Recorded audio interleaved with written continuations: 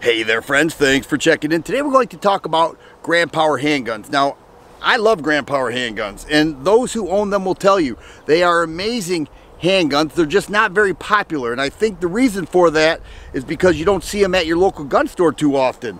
They pretty much have to order them online, and you know, they're made in Slovakia. I'm sure there are importation issues that take place, but the Stribog became very popular. I think that brought Grand Power a little bit more on the map. But here's the Q100, and this is a compact size gun that I think is amazing. It has 15 round magazines, 4.3 inch barrel, front serrations, a accessory rail, and a trigger that breaks right at 4 pounds with a reset right there. It does have a striker fire indicator right there that goes away once the slide has not been charged. Ambidextrous mag release and slide stop.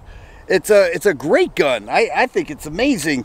And you know, I mentioned other people who own them. You look at some reviews out there. People that own Grand Power handguns, they speak very highly of them, but not many people know about them. So I consider it some of the best guns that nobody knows about. Let's go ahead and take a few shots with this Q100.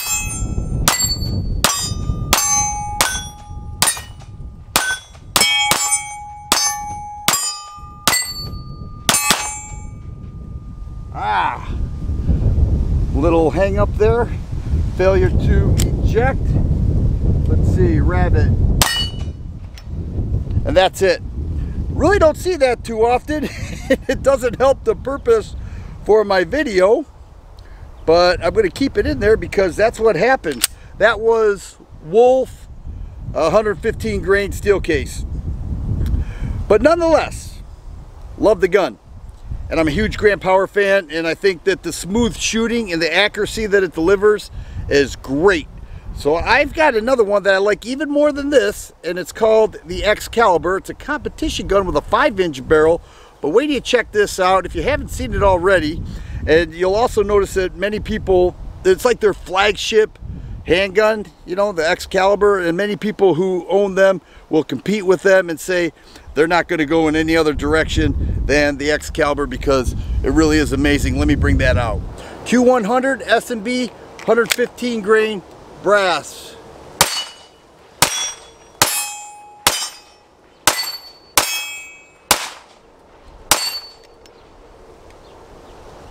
Here we have the Grand Power X-Calibur, full-size handgun with a 5-inch barrel, same 15 round magazines, but it's a fluted barrel.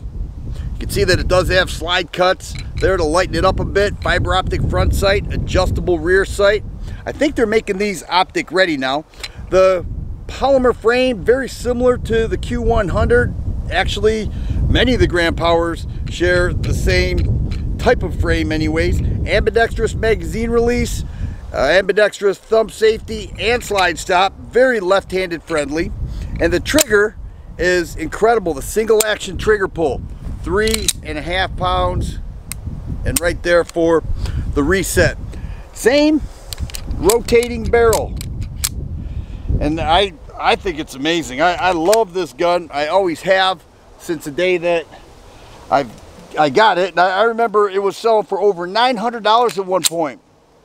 And you know, considering a competition type of gun, that's not too bad, but they dropped in price to right around the mid 700s, and people were buying them up. Let's take a few shots here.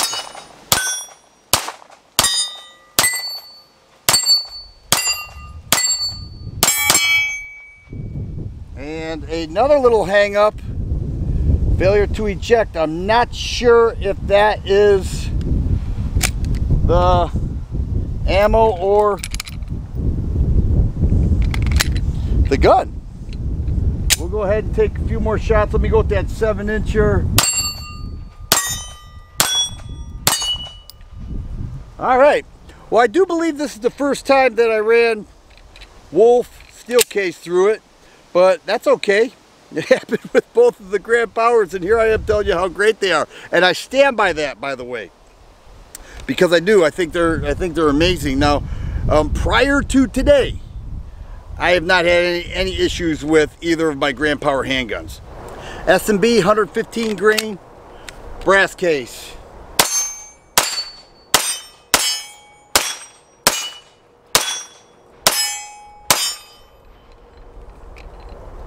Very light trigger pulls, excellent ergos to it, very nice feeling and shooting handgun. I hope I demonstrated that well. I still consider Grand Power some of the best guns that nobody has heard of, and I'm very fond of this X-Calibur. I love the Q100.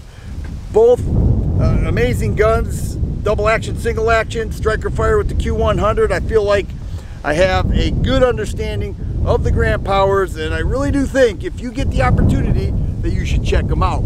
If you like videos like this, please subscribe and share. I always appreciate the thumbs up button. Thanks for watching, and you guys be safe.